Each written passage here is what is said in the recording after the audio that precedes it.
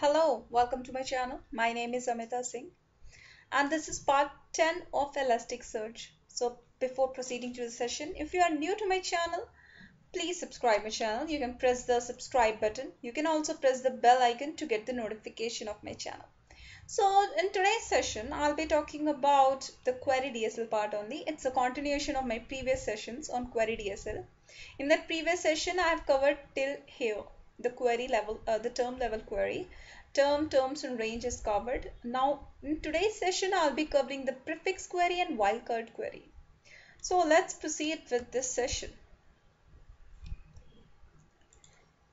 Now, not to waste your time, I've already written the query. It's very much simple, like the prefix, field name, and the value of the field.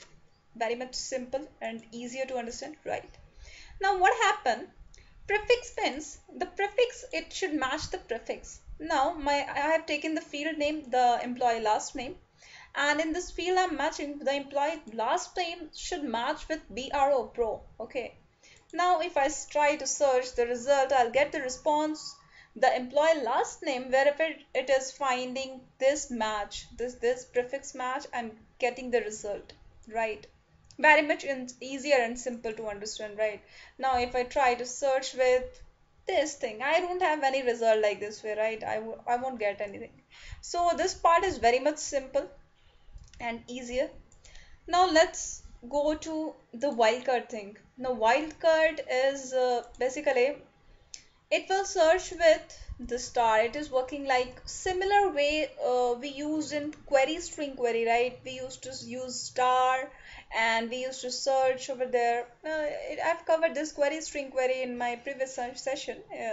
If you're not familiar with it, you can go and watch that session.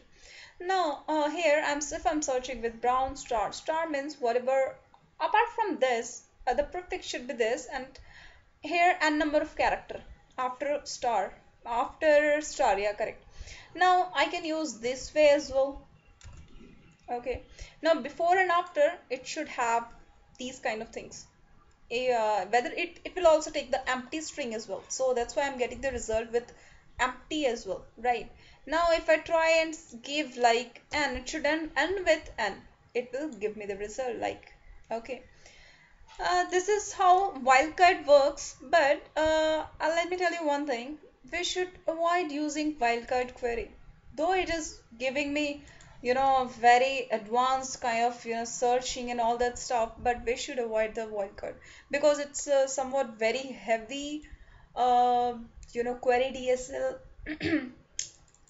query DSL part. This is the heaviest query to be used for searching.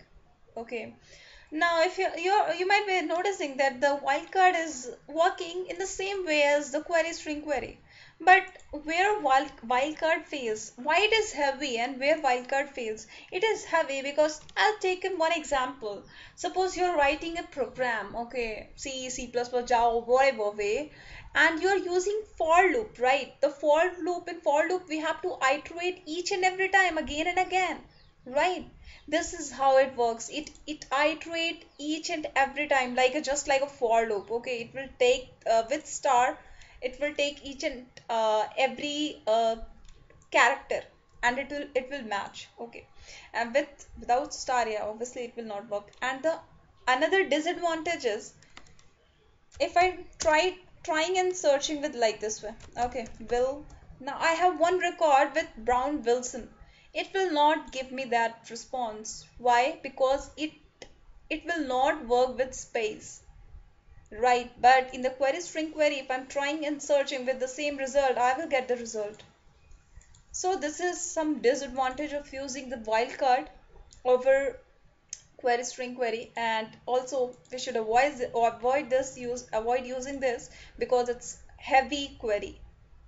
Because it iterates each and every time to search the particular string or character like a for loop kind of that. Okay, so that's all for today's session. If you like my session, you can press the thumbs up. And if you haven't subscribed my channel, please subscribe it.